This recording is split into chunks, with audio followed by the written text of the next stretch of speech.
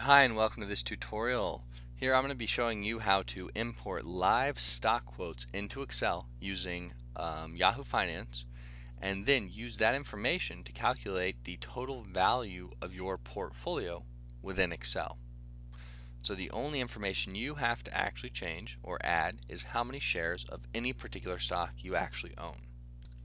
So what I've got here is the name of the first stock that we're going to import, and so let's pretty much go ahead and do that. All we have to do, basically I'm going to be showing you how to import the data from the web. In a previous tutorial I showed you how to get it from existing connections like this and MSN Money Central, investor stock quotes. Here we're going to do it our own way, make it a little bit more custom so we can get all the info we want. So go to the Data tab. Make sure you've selected the cell where you'd like the stuff to import. Then in the Get External Data box, select From Web. Click that box. You'll get this little Excel web browser that pretty much goes to your home page. Then type finance.yahoo.com. In this little box right here, type the ticker symbol or the name of the company whose stock quote you'd like to import. We're going to do Google at first. Now if you get a little runtime error when you do that, don't worry about it. It's really just because this browser is from Excel and it's not the best browser, so try not to worry about that. Now when you get here, you're going to see a bunch of stock data, and you may want to import this stuff because it looks good, right? You get all kinds of information. The problem, however, is if you read this little note down here, quotes are delayed except where indicated otherwise. So the only place where you actually have the live stock quote here is right here, but we can't import that. So what you have to do to get the live stock quote from Yahoo Finance is in the left-hand column, it says real time right underneath the summary. So real time, click that. Now we can see the real-time quotes. See, this is a free real-time quote. And there's a little black arrow and a yellow box next to it. That means we can import it. All you have to do, click the arrow, it'll turn into a check mark, and then all of the data that's highlighted in blue like this is what's going to be imported into Excel. And you can see there are 5 separate rows that are going to be imported. Now if you'd like to import any other data from Yahoo Finance, in a previous tutorial I did the historical stock returns. Just select anywhere you'd like to go over here, and if it has a yellow box with a black arrow, you can import it. So once you've selected what you want, click the import button. Now here, the first thing to do is make sure you're going to import the data where you want. By default, it will be the cell you selected before you started to import the data. If it's a different cell, just click somewhere else. The next thing you want to do is click the Properties button. This is pretty important. So up here in the query definition, leave that alone. In a different tutorial, I unchecked it. All this means is if you uncheck it, the data is not going to refresh. If I leave it checked, the data is going to refresh. Now go down to refresh control. Since I want to get live stock quotes, I want to get refresh as often as possible. So here it's going to be 1 minute. So I'm going to check that box and input 1 for 1 minute. The next thing that I personally like is to refresh the data when opening the file. So I'm going to check this box. All that means is every time I open up Excel, well, I want my portfolio data to be as up to date as possible. So refresh it when I open it. The next thing that I like to do is to uncheck adjust column width. That's because when the data imports, if you leave that checked, it's going to automatically resize the columns where to which it imports, and it can mess up your formatting and just be really annoying. One note on this screen for refresh control: if you have a large amount of data being refreshed every 1 minute, say 50, 100 stocks, and it turns out to be 1,000, 50,000 cells, so if you have a large amount of data refreshing, it will slow down your computer if you don't have a very fast computer with a fast internet connection. So just note that if it's slowing down your computer too much to refresh it every 1 minute, you can change it to say 10 minutes.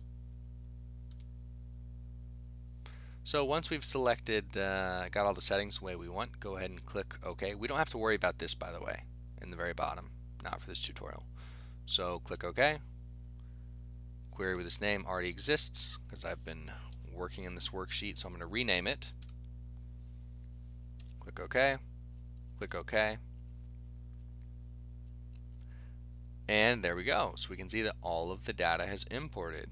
It's actually really cool. And this that I just highlighted is going to update every 1 minute. The most important part obviously being this last trade. Now, one thing that I have to show you, I was talking about if it refreshes every 1 minute, it slows down your computer too much, change the refresh rate from 1 minute to 10 minutes or 30 minutes. Well, how do you do that? Okay, so all you have to do to change any of the properties associated with this data is to highlight that data, right-click it, select Data Range Properties. Then this window, which we were just on, shows up. So I can change the refresh rate, I can change it so it'll stop importing. But that's how you get back to this screen. So I'll show you one more time. You want to edit how often this imports or what happens to it when it imports. Select the data, right-click, go to Data Range Properties. Edit everything you need to on this window and click OK. Now all that's left for you to do, input how many shares you own of the stock.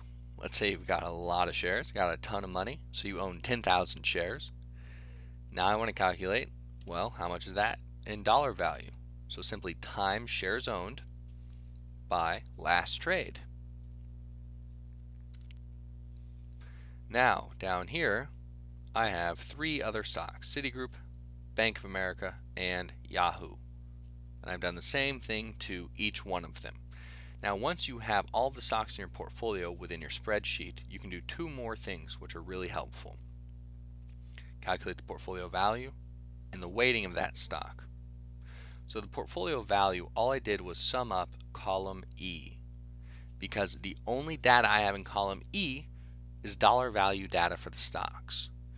If you wanted to, I could have just done E2 to E700 instead of the entire column.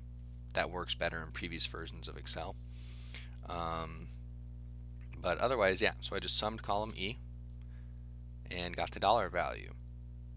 Now the next thing you want to do is get the weighting. It's very important to know what percentage a particular stock makes up of your portfolio, to know if you're underweight or overweight stocks or sectors within your portfolio. So you can see it's updating now. Anyway, so for weighting, all you have to do is divide your dollar value in the stock by the total portfolio value. Then turn the cell to format it as a percentage, and you get the percentage weighting. So that way you'll know that you're way overweight in Google stock, and actually probably overweight in some of these other stocks, because these 3 are not ones you'd want to be holding right now. But anyway, that's pretty much it for how you can import data into Excel. And it's live stock quotes, but due to the limitations of Excel, it's going to import every 1 minute. Or that's the best you can get it for. Then all you have to enter is your shares owned. Make sure your shares owned is up to date. And then every 1 minute throughout the day, no matter where you are, as long as you have this spreadsheet, you can figure out how much your stock is worth in a particular company and for your entire portfolio. You don't have to log into a brokerage account or call anyone or enter sensitive information. Simple spreadsheet that's versatile and you can carry around with you anywhere. So that's pretty much it for this tutorial, and if you'd like to get this workbook, go to teachexcel.com, search for the tutorial, and you can download it there.